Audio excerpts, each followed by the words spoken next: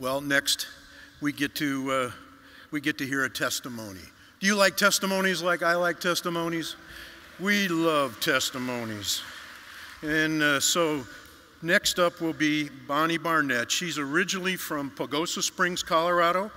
Bonnie's been married to her pastor and husband, John, for 35 years. They have 8 grown children and 1-year-old grandson. John and Bonnie serve at the Calvary Bible Church in Kalamazoo, Michigan. Bonnie serves in many capacities, but says her favorite part of ministry is evangelism. Here to share her testimony with us, please make welcome Bonnie Barnett.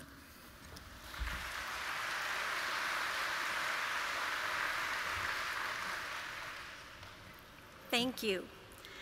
The Bible tells us in Romans 10:17 that faith comes by hearing, and hearing by the word of God. I grew up in a wonderful home in upstate New York, and we were a typical American family. We loved each other, we worked hard, and we went to church every Sunday. But something was missing: the Word of God. Every Sunday, I walked through those doors, sat next to my dad, and listened to a sermon, and walked out through those same doors unchanged. What was missing? It was the Word of God. The Bible was never presented, and the gospel was never proclaimed. Before I was even a teenager, I began to go astray. Isaiah 53:6 says, "All we like sheep have gone astray. We have turned every one to his own way." Ironically, it was when I became heavily involved in the occult that I began to realize the powers of darkness were real. Tarot cards, seances, trying to communicate with the dead, all drove me desperately to want God's protection. I just didn't know how to get to God. But God, our great God, heard the silent cry of my heart. You see, all of the stubbornness, fear, and pride were hidden in my heart. On the outside, externally, I was a star student, an athlete, a leader, and at 16, I was awarded a scholarship to travel and live in Denmark for 1 year to represent our country. So in June of 1973, I boarded a plane in New York City for Denmark for a year. And at the same time, a teenage girl from Delaware boarded a plane for Denmark for a year. And God, in his great mercy and love, placed us together as roommates for 3 weeks.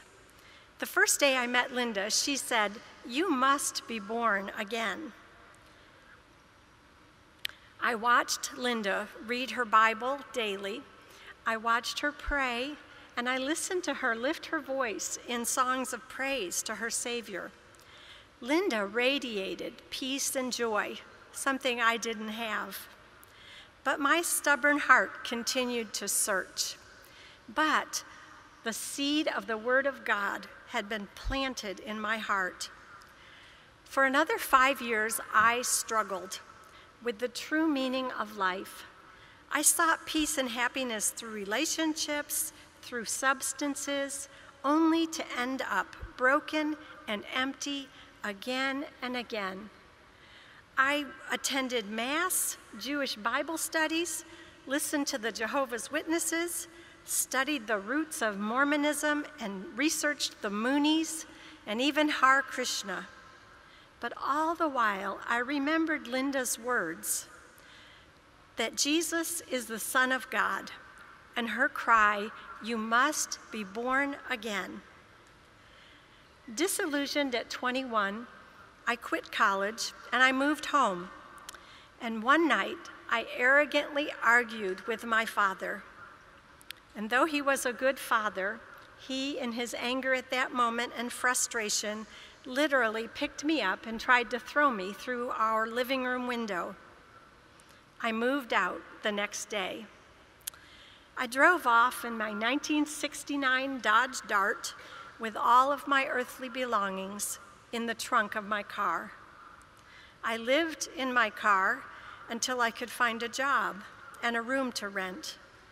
I was homeless and hopeless at 21. And as life became more and more meaningless, working 3 jobs and living in a lonely rented room, I began drinking heavily. But God, He had not forgotten me. I had made a mess of my life, but God continued to send His messengers. One by one into my life, they gently watered the seed of the Word of God. It was a cold January blizzard night in 1978 when I hit bottom and finally looked up for help. My life was ravaged like the photos we've been seeing this morning, utterly rejected and deserted by everyone I ever loved. I felt I had no reason to go on living. I had tried everything life offered and was hopelessly unsatisfied, lost, and burdened by my own sin. And that night I begged God to show me the truth, if there was really only one way to God, through Jesus Christ.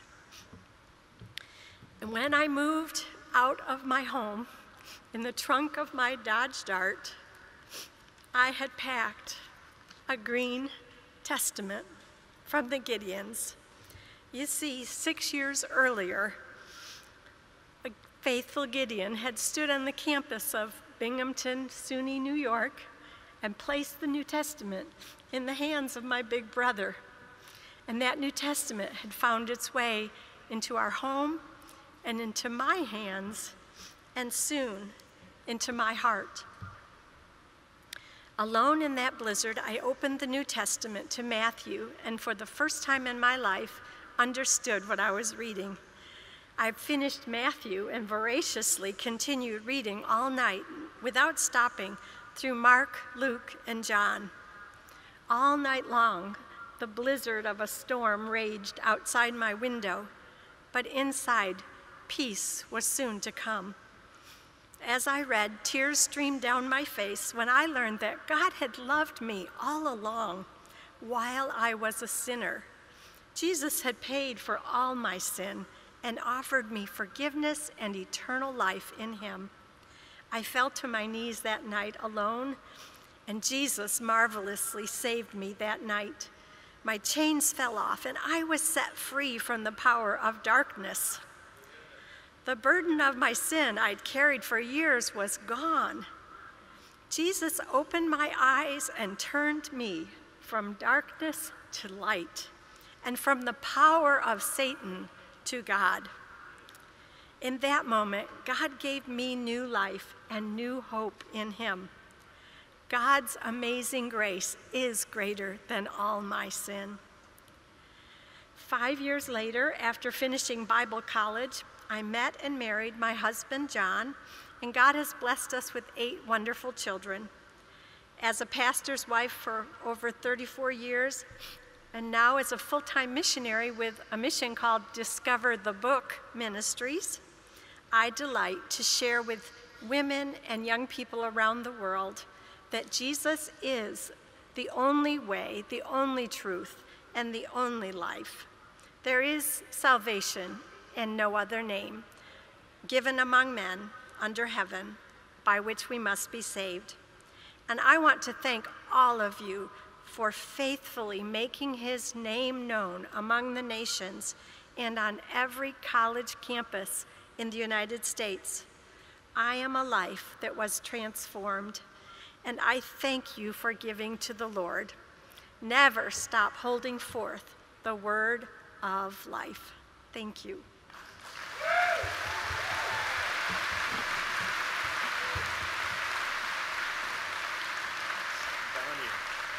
Here I am. Oh, thank you, Bonnie, so much for sharing your testimony with us. And in behalf of the Gideons International, we would like to provide you with a New Testament and Psalms with your name. We'd also like to provide you with a card stating that we are placing Bibles somewhere around the world on behalf and honor of you sharing your testimony today. God bless you so very much. Thank you very much. Thank you.